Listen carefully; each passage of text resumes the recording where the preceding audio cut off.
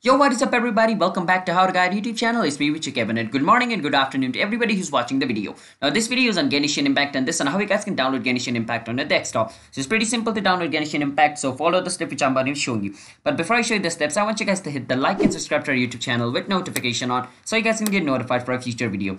If you guys have any question, you can ask us in the comment. I'll be happy to answer you guys, and let's jump right into the video. First step is you want to go to your search engine and you want to search for Genshin Impact download just like this. After you search to download Genshin Impact, you want to click on where it says Genshin Impact Step into Vast Magical World of Adventure. You want to click on it. Once you click on it, it's going to take you to the official website of Genshin Impact. Once you're over here, you want to click on this download button. Once you're over here, you just click on Windows over here. After clicking on Windows, it's going to take you to the download page of Windows. As you guys can see, it has started to download over here.